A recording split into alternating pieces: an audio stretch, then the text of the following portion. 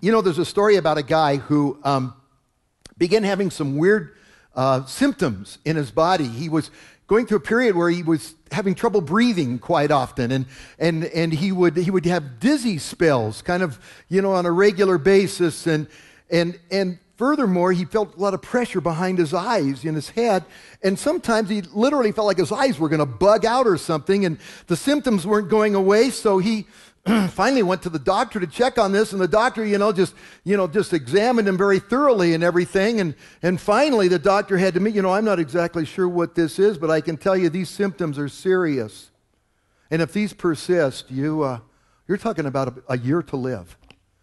Oh, can't believe it. So he thought, I got a year to live. He went, quit his job, got his bucket list out, took all his money out of the bank, decided, I might as well enjoy the year. He went on a world tour, did all the things he'd kind of wanted to do and wished he could do and places he wanted to see, and just went out and just enjoyed the year to the max every way he could possibly think of to do that. And finally, it's getting near the end of the year. Symptoms haven't gone away at all. And he finally decides, well, I know I haven't got long now, so he didn't have much money left. He pretty much spent it all, and he thought, I'm going to take the rest of the money I have left, and I'm going to buy the best suit I can find to be buried in. Might as well get the best.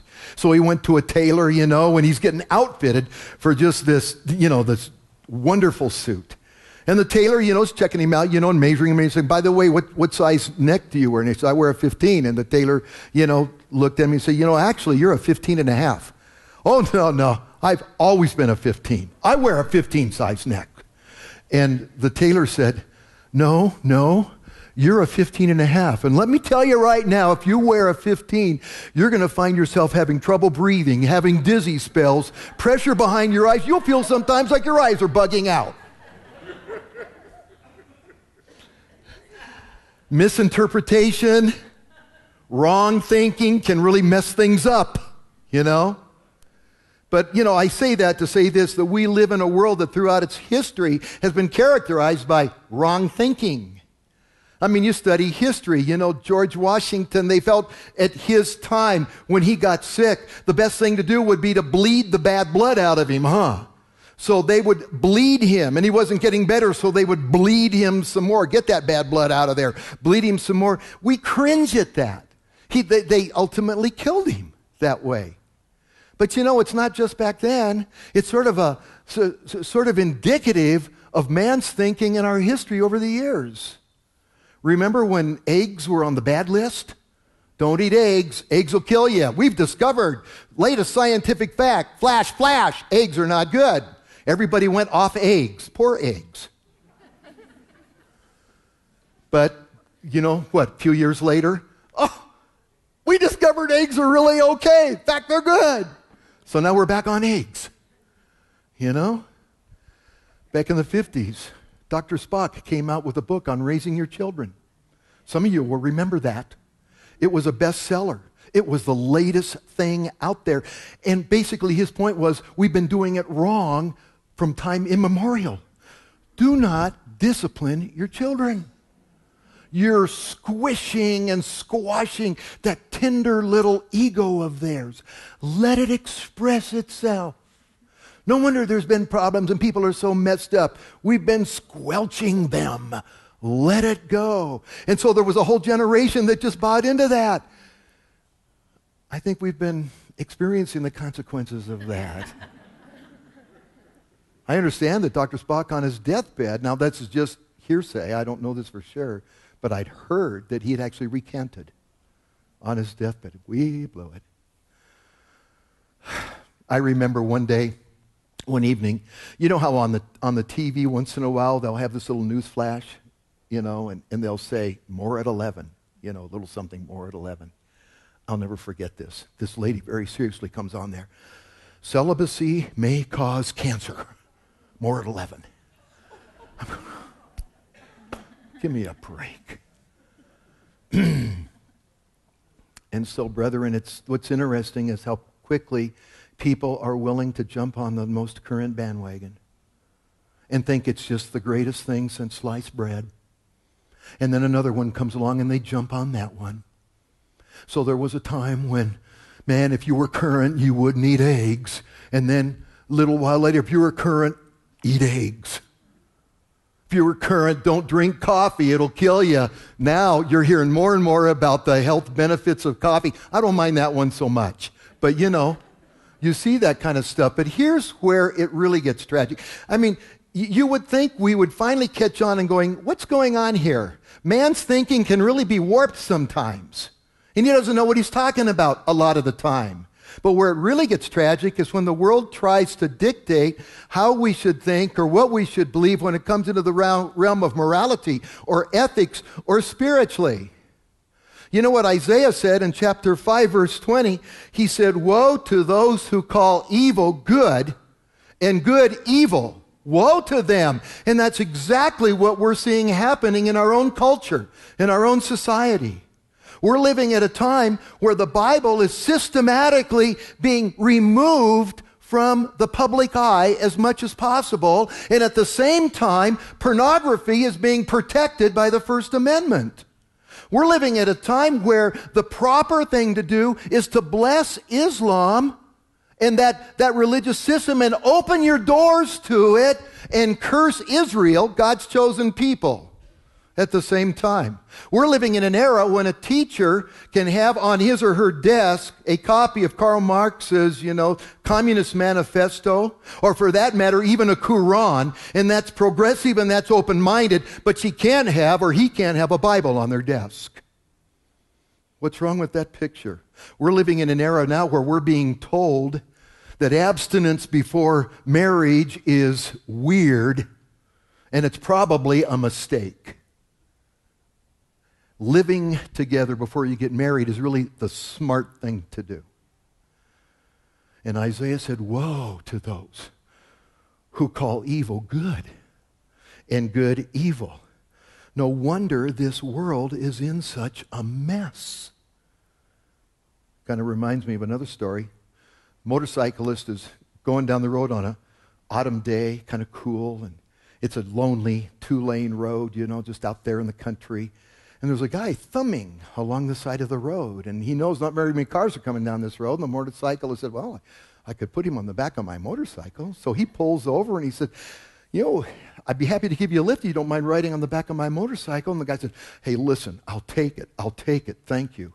So the motorcyclist saw the guy, and he had a little coat on, and he said, something, it's pretty cool this morning. You know what I'd recommend? Why don't you turn your coat around, wear it the other way, and we'll zip it up and everything, and you'll feel warmer. I said, oh, good, thank you. And so they turned his coat around and zipped it up and stuck him on the back of the motorcycle, and he's tooling down the road. He's not thinking about it, he's tooling along, and, a little while later he's wondering, I wonder how that guy's doing back there. They hadn't communicated or anything, and he sort of glanced back. He's not there. Oh, no.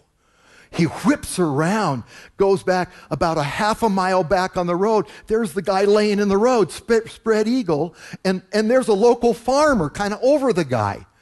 And so he comes up on his motorcycle, very concerned. He said, is he okay?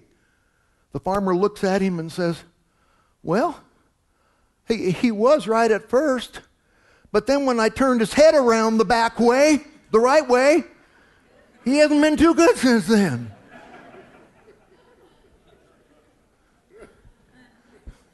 It's a joke. Yo. We live, though, in a crazy, mixed up, twisted world. And brethren, it's in this world that our Lord says to us, look what he says in verse 2. Do not be conformed to this world.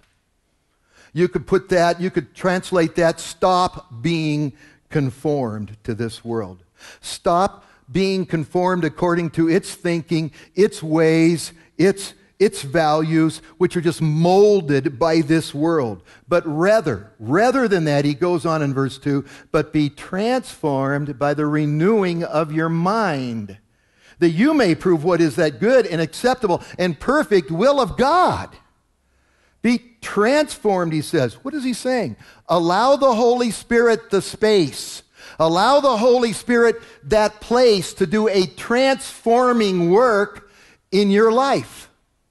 And that will involve the renewing of your mind. That's the point he's making right here. That renewing of your mind carries the idea of a complete renovation. God says, I'm going to go there and I'm going to do a complete renovation in there of your mind. You know, some years ago, I knew a guy that was in the Navy, and he was actually on shore leave for quite a while because his ship was in dry dock, and he said it was going to be in dry dock for about 6 months or so. Quite a while, they were doing a complete renovation of his ship, because the ship was going to be assigned to Antarctica. In order, they had to do a total renovation of the ship. And he said, when this ship is finished, it'll be the same shell, but it will be a different ship with a different duty. And that's what the Holy Spirit wants to do in us. By the renewing of our mind. Same shell, but a different ship with a different duty. In verses 3 to 8, he describes what a renewed mind will include. And there's 3 areas in particular he nails here. One is how we think about ourselves. Secondly, how we think about our fellow man, particularly other brothers and sisters in Christ. And then thirdly, our thinking about our purpose for being here. So notice, regarding renewed thinking about ourselves, look what he says, verse 3. For I say, through the grace given to me, to everyone who is among you, I'm not leaving anybody out here, Christian, not to think of himself more highly than he ought to think. Literally, do not super think about yourself. Don't get all impressed, hyped about you. Don't cop that attitude or get that feeling, hey, look at me, I'm pretty good. I'm good. You know. Don't be like the woodpecker that goes up to this great big pine tree, and you know how woodpeckers go, brrr, brrr, you know. They go fast. Well, this woodpecker goes up this pine tree in the middle of the forest, and the instant that first peck, the beat touched the tree, there was a crack of lightning, hit the top of that tree, knocked the woodpecker back off the tree, and split that tree right down the middle. And the woodpecker on the ground looks up and goes, I didn't know I had it in me. Wow. Brethren, we have a tendency, don't we, to give the credit, to give the glory to the person. You know what? The Lord makes it so clear in 1 Corinthians chapter 4, verse 7. For who makes you differ from another? Or what do you have that you did not receive? Weren't literally gifted with by God. The point is, nothing. So he goes on and says, now if you did indeed receive it, why do you boast as if you did not receive it? Somehow, oh, it's me. You know, it doesn't work that way. It's the gift of God. Anything, anyway, that's from the Lord. You know, to give the glory to the person is like after a surgeon doing a successful operation and a wonderful job, the patient going into his office and saying, where's your bag? And runs over there and rummages through the surgeon's bag and finds the scalpel and said, oh, scalpel, you are awesome. What an incredible job you did. I mean, you'd be crazy, wouldn't you? And yet that's what we do. Do you realize that? That's exactly what we do. What do you have at all that you didn't literally receive from God as a gift from God? And so, brethren, it's as a Christian, when we feel like recognize that something good's happened here, we've been used by the Lord, there can be a tendency to think that, you know, take some credit, you know? sort of like, I must be doing something right. God must have seen something in me. And the truth of the matter is, no, that's not it at all. God used you because he just chose to use you. And it was purely by his grace working according to his will. That's so clear through the Word. In Zechariah chapter 4, verse 6, when Israel had this momentous task of rebuilding the temple before them, God made it very plain. It is not going to be by might, nor is it going to be by power. You know what he's saying? It's not going to be by human ability at all. It's not going to be by human resources whatsoever, whatever they might be. But he goes, but by my Spirit, says the Lord. This is going to work. It's going to be a work of God. Paul understood that so clearly, you know. He says in 2 Corinthians, he said, when I came among you, I had some fear and trembling, and I didn't come with the persuasive words of men's wisdom, but just humbly and purely in demonstration of the Spirit of God and of power, the power of God. That your faith might not rest in the wisdom of men, the rationale of men, but in the power of God. So, you know, there's a story about Dwight L. Moody, the great evangelist of the 19th century, going with some of his friends into a restaurant downtown Chicago, and somebody happens to comment, Dr. Moody looked at a fellow that was literally drunk in the gutter and said, there's one of your converts right there. He had evangelistic service in which thousands of people got saved. He was sort of the Billy Graham of his era. And Dr. Moody's comment was, that must be one of my converts because it's surely not one of the Lord's converts. You know, James tells us very pointedly in James 1:17, did you hear that word? Every good gift and every perfect gift is from above and comes down from the Father of lights. I like what I heard Chuck Smith say a long time ago. He had after a sermon in Costa Mesa there at Calvary, and he would recognize, boy, this was a wing-dinger. This was an anointed one. This was really great. And he was feeling really good about it. His habit was to go to the rear of the auditorium and greet people as they go out. And so he's coming off the platform and he's walking down the aisle. And, oh, that was a good one. And the Lord spoke to his heart that very word that I read a little bit earlier out of 1 Corinthians. What do you have that you did not receive? If anything good happened here, any good thing happened here, anything that could in any way be described as, boy, that was the Lord. And when the Lord does something, it's perfect. It's from him. You know. So, brethren, he says there, not to think of yourself more highly than you ought to think, but to think soberly. Think soberly. That means use some sound judgment here. One person translated that to put a moderate estimate upon one's self. And then with that, he adds this going on. As God has dealt to each one a measure of faith. This plays into the way you think about yourself and the way you think soberly about yourself. As God has dealt to each one a measure of faith. In other words, let that estimation be based upon your faith in Jesus Christ. And that faith itself is from God to you. God's given to each one, dealt to each one a measure of faith. It's like he says in Ephesians chapter 2, verse 8, where he says, for you have been saved by grace through faith. And that not of yourselves, it's the gift of God. So God has given that to us. The point is, sound judgment. Listen, sound judgment is not being impressed with yourself.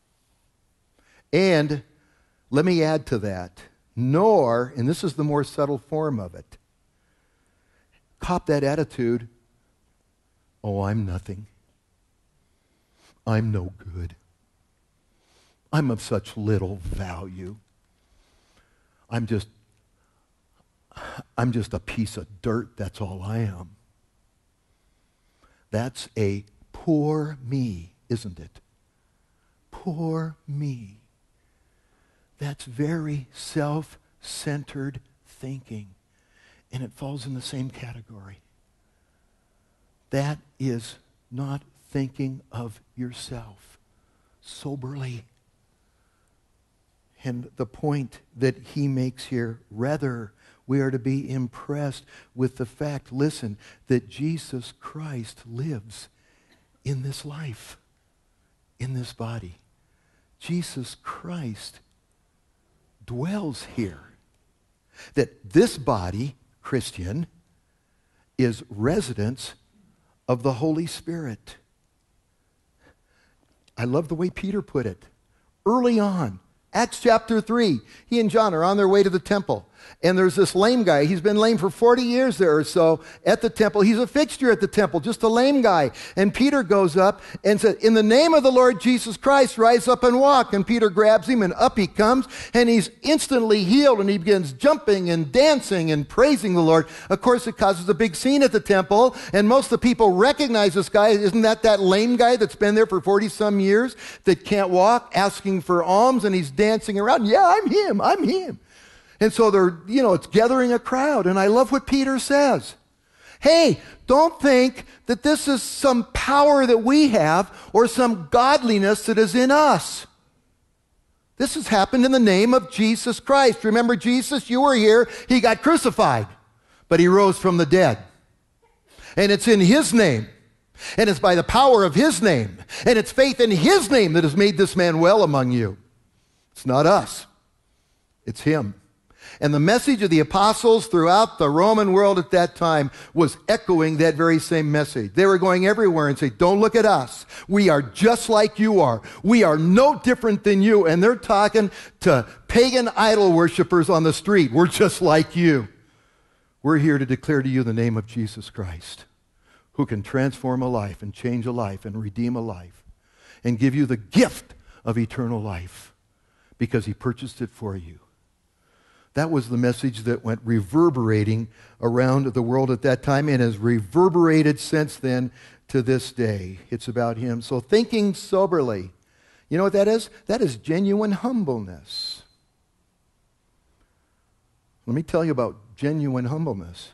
It is not self-depreciation, self-degradation. No, it's a humility that recognizes it's not about me. It's about the Lord. This gives us some light in what James was saying when he admonishes us in James chapter 4, verse 6. You know, that's where he says, God resists the proud, but he gives grace to the humble. You know, if God did everything you asked him to do, every time you asked him to do it exactly the way you wanted him to do it, and you were going around laying hands on people and they're all getting healed. Maybe you're moving a mountain. Oh, this mountain's in the way. Go over there, mountain. You know, raising people from the dead and everything. Can you imagine how that would go to your head? Can you imagine how puffed up you would probably become? I think right there's a reason God says, no, I'm not going to do that today. That's in his wisdom.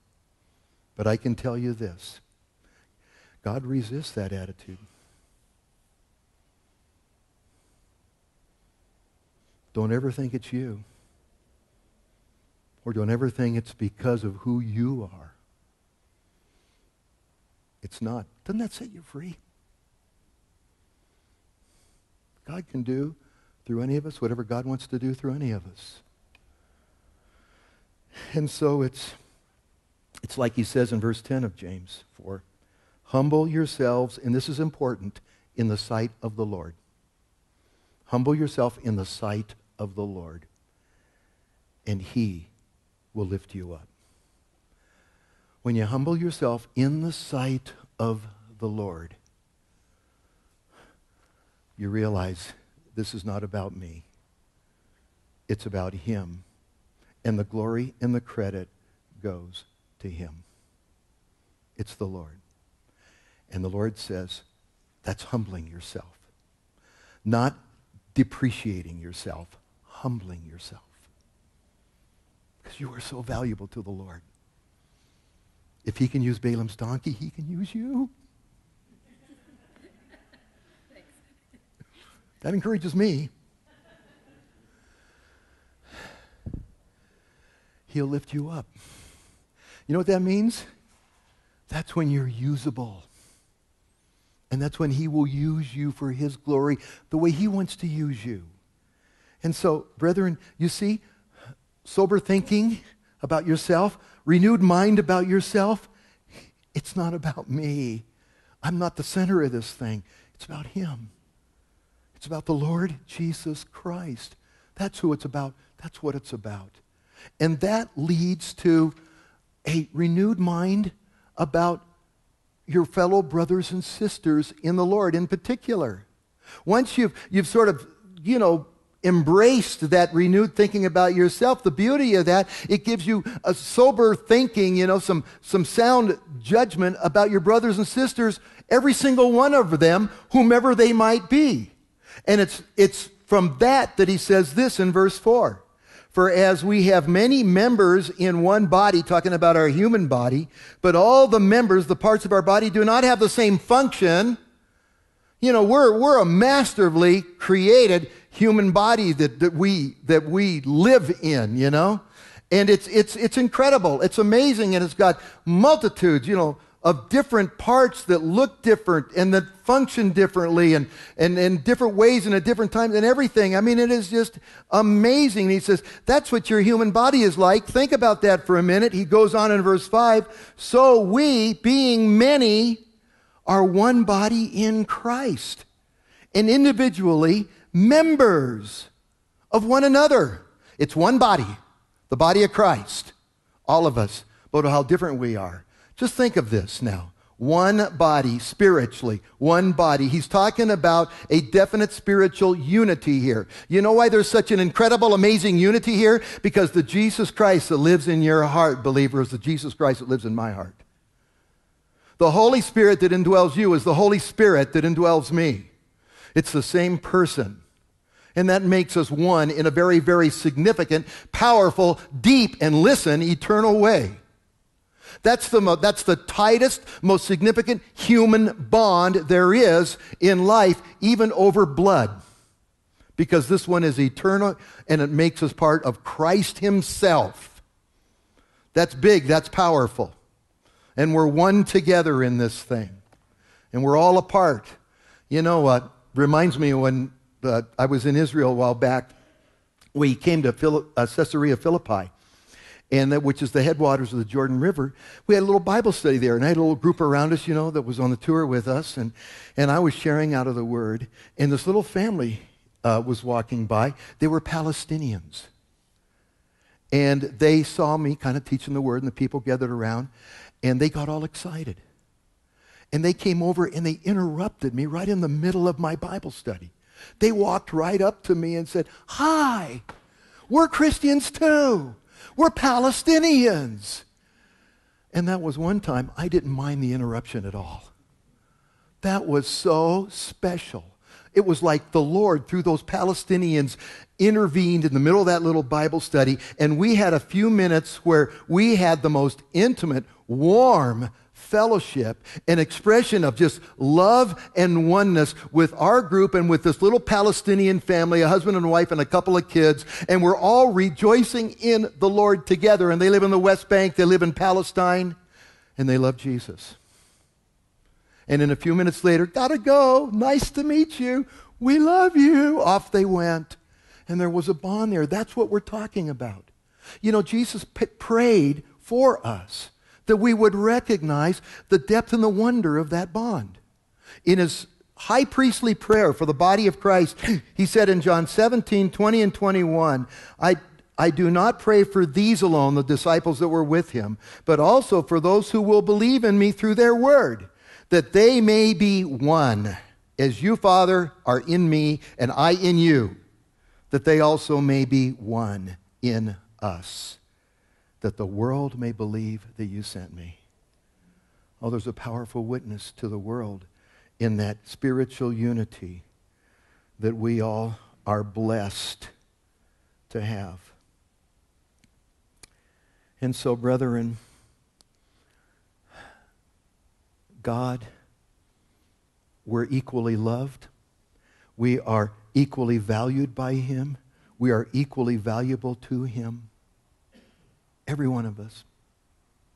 And we're singularly a part of that body. And that's the point he's driving at, actually, in this passage. We're one, but you know what? We are each a different part. So that's his point. You know, verse 4, as we have many members in one body, but all the members do not have the same function, so also is the body of Christ. There's amazing diversity here. And there's all this dynamic difference in us, but each one is vitally important. I like the way he puts it in 1 Corinthians when he talks about the gifts of the Holy Spirit.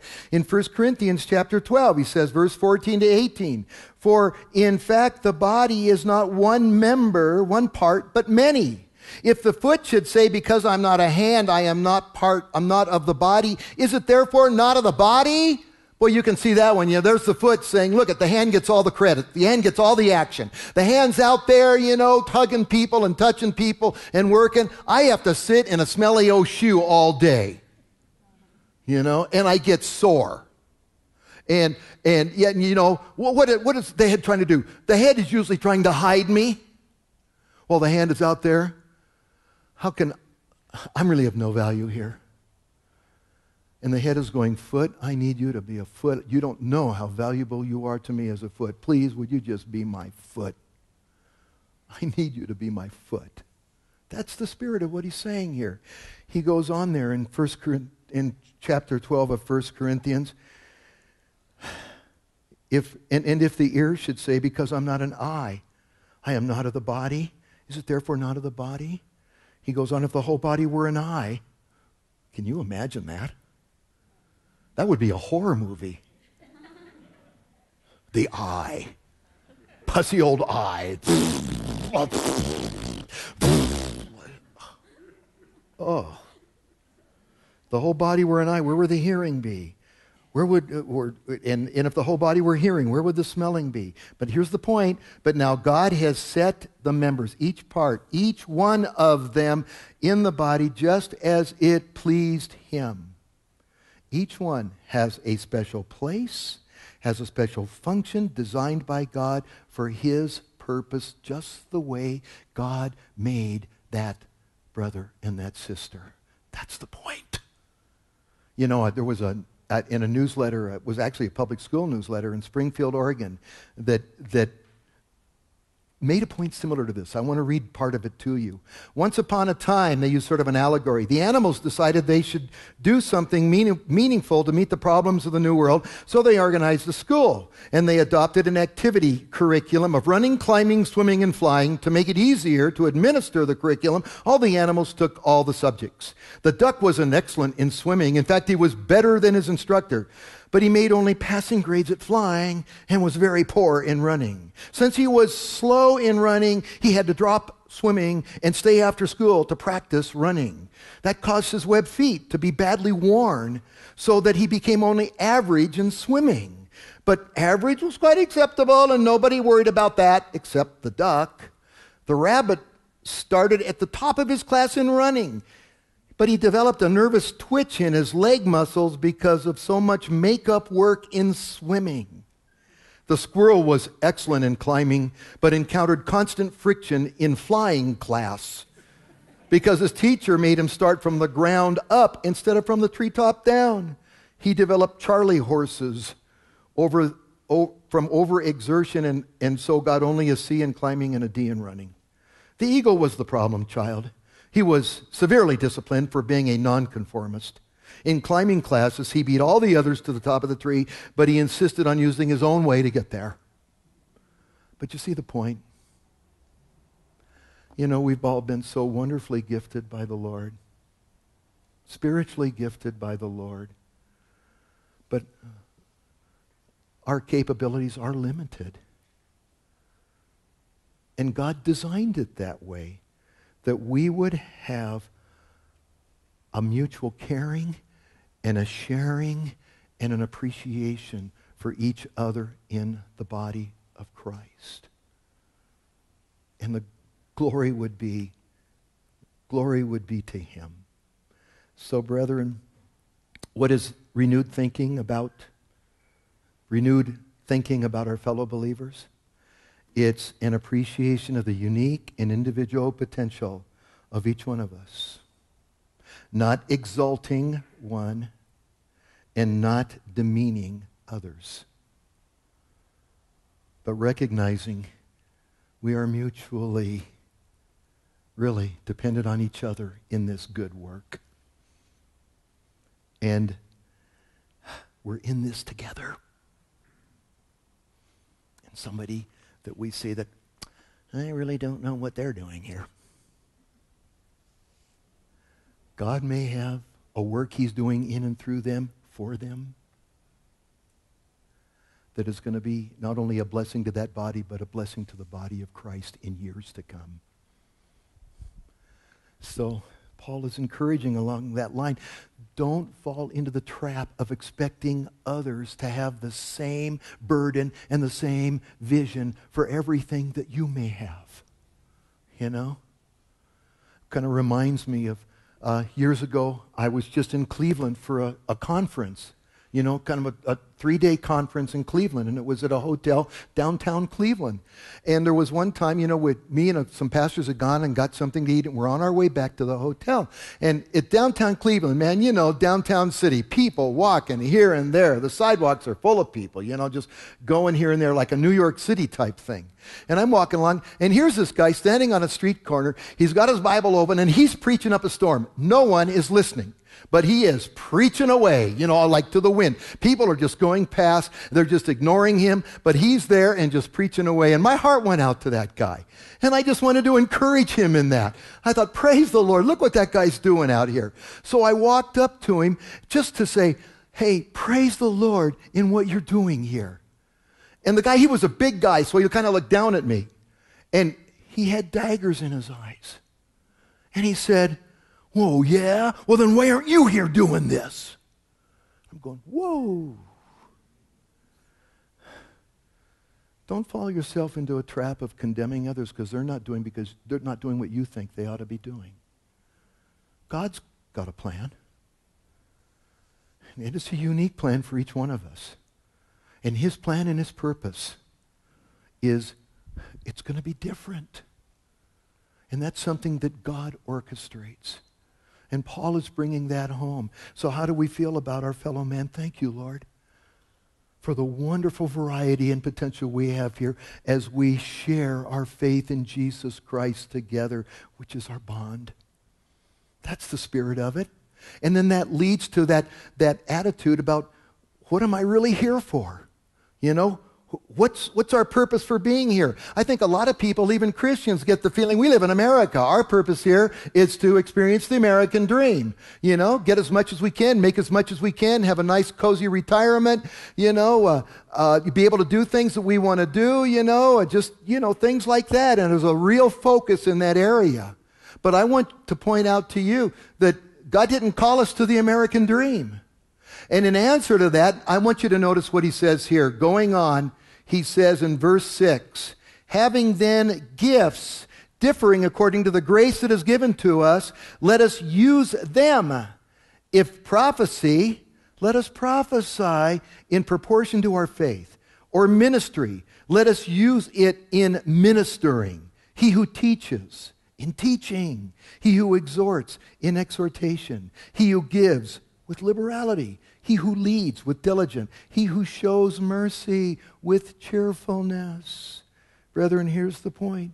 We're here simply to be instruments in God's hand and to be guided and empowered by his Spirit according to his will and his plan.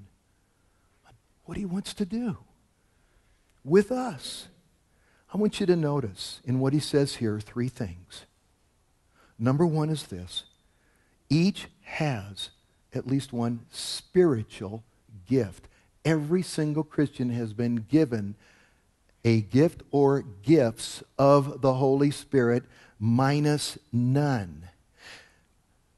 Maybe your gifting isn't one specifically listed here, but it probably falls into one of these categories. I want to point out to you, every time the Bible talks about the gifts of the Holy Spirit, it does not give an exhaustive list. It said these are examples of gifts of the Holy Spirit. That's important, but they are of the Holy Spirit. What does that mean? We're not talking about simply natural abilities. We all have natural abilities. We've been given natural abilities. No, he's talking about something a little different here. It's a supernatural enabling of the Holy Spirit in the power of the Holy Spirit. Now, natural ability may come into play. God may put an anointing on that in his spirit, and that natural ability becomes being used as a spiritual gift. But you know what? It may have no connection at all to any natural ability that you have. It may be just a gift of the Holy Spirit God has given to you. Every single one of you have been blessed with, by the indwelling of the Holy Spirit, a gift or gifts of the Holy Spirit that God has given to you for a specific reason, to use for God's glory. The second thing is this. Here's his point. Use it. That's the point. You know, notice what he says. Verse 6 there, about midway through. If prophecy, let us prophesy in proportion to our faith. Prophecy isn't just foretelling the future. Prophecy is clearly in Scripture a foretelling of the truths of God. That's included in prophecy. And he says, you feel like God's giving you something that's from the Lord? Share it. That's according to the proportion of faith. I think that's from the Lord. Share it. You know? Use it. That's the idea. He goes on there. Or ministry, verse 7. Let us use it in our ministering. The word there simply means just serving. In every practical, regular ways, you know, I mean, setting up and cleaning and extending a helpful hand to help somebody with something, you know, those kinds of things. That's ministering. However that might come, there's a wide variety of ways that can happen in a person's life. But the point about it is, and here's the point he's making, when the Lord's involved in that, that is a spiritual ministry.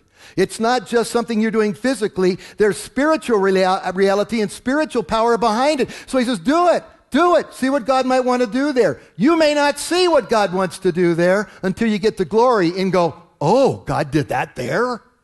That's why Jesus said you can't hand a glass of cold water to somebody who's thirsty without receiving an eternal reward for that, Christian. Because you don't know how God's going to use that. So you got an opportunity for ministering. Minister. And he goes on. He who teaches, in teaching. He who exhorts, in exhortation. Just think, gift of the Holy Spirit, exhorting. That's the same word in the Greek that's in verse 1 where Paul says, I beseech you, brethren. It's urging somebody, urging them to trust in the Lord. You go up there, just trust the Lord here. Yeah, but I don't know. Trust the Lord. Walk with him. Gift of the Spirit. Wow. Holy Spirit power. Wow. He who gives, spiritual gift, giving with liberality. He who leads with diligence. He who shows mercy with cheerfulness. Showing mercy. That's a heart for the down and the outer. That's a heart for the fallen or the backslidden or the hurting. My heart goes out to him. I want to reach out to him. Do it. That's a spiritual gift. And a working of the Spirit. The whole point is all these are gifts of the Holy Spirit. Christian. And I would say this, man, if you have a heart for it, and there's a clear sense of joy and fulfillment in doing it, and especially you see some fruit there, the point is, go for it. Go for it. Go for it there. Don't hold back. And don't be like that duck who is all bummed out because he can't run like a rabbit. Swim like a duck. That's the idea. And so use it. Use it. What God's given you. the way God's designed you, where God's put you. Here I am, Lord.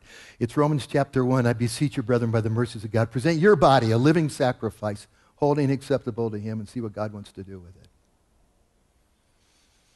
You'll discover that his will is good and acceptable and perfect. And then thirdly, I want to point out that there is an infinite variety of gifts in the way they operate. Infinite variety. Every time gifts are listed, it's not an exhaustive list. It's just example gifts. You know, some people, they can really get into discovering their spiritual gift. And you know what? I'm not against that. I think that can be helpful. I think it can be interesting and kind of encouraging to do that. But I would say this, be careful about that. For this reason, for one thing, you can sort of begin getting an attitude that, how can I really effectively serve the Lord if I don't know what my spiritual gift is? I need to know what my spiritual gift is so I can really effectively serve the Lord. You can effectively serve him without knowing. God knows what it is. He can use it without ever telling you. So, and then there's another thing, you know, it could cause actually a limiting of the way the Holy Spirit wants to use you. In other words, you can sort of get this feeling like, well, I can't do that because it's not my gift. Wait a minute. In any situation, any time, God may choose and ordain to anoint and use you in a certain way, manifesting a particular gift at that time, in that place, on that occasion for God's glory. And he says, I want to use you. I do not have the gift of healing. But you know what? I prayed for a lot of people to be healed, and I've actually had the joy and privilege of laying hands on somebody, praying for them, and seeing them gloriously and miraculously healed by the hand of God. So it's not a matter of, well, that's not my gift, so I can't do that. You see? There's such a variety, and God wants to use us in so many ways. You know, what I find interesting is you look through, you know, the believers in the Bible, there's not a big emphasis on what their spiritual gifts were. You don't even know what the gifts of the apostles were necessarily. He never promises the gifts are going to come neatly packaged and labeled for you. You know the way I see it?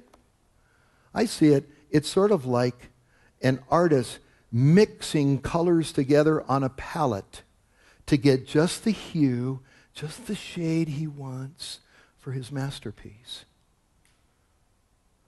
And here's God. He sees the whole picture. And guess what? You've been called out of this world to be a part of that. An integral little part of that.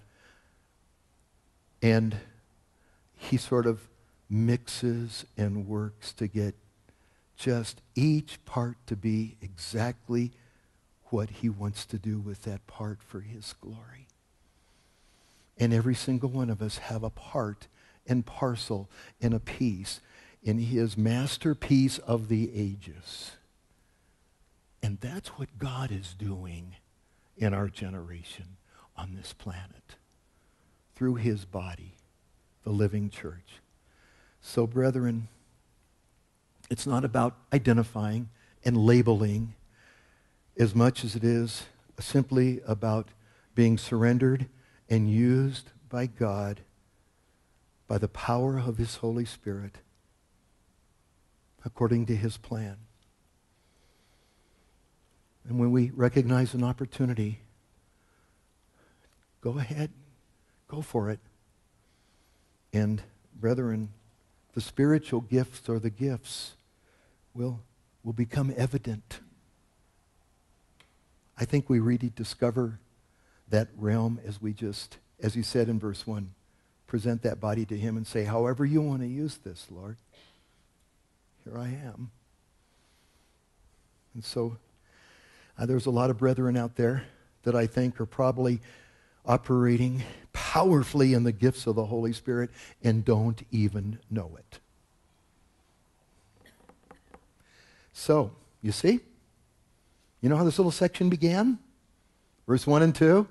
I beseech you by the mercies of God that you present your body a living sacrifice, holy and acceptable to the Lord, which is your reasonable service.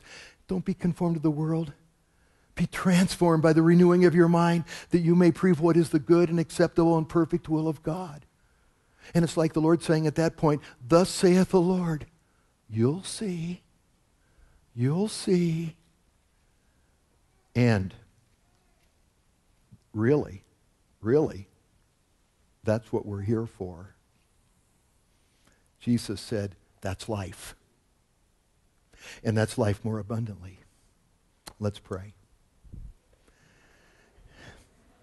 Heavenly Father, thank you. Thank you for your presence. Thank you for your great love with which you love each one of us.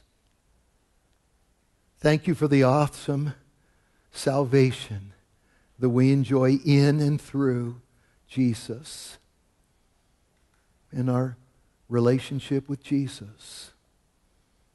Thank you for the gifting of the Holy Spirit to help us on this pilgrim's path and to even use us for your glory. Thank you. And we sit here on this Sunday morning and say, let it be. Let it be, Lord. In Jesus' name we pray. Amen. Amen.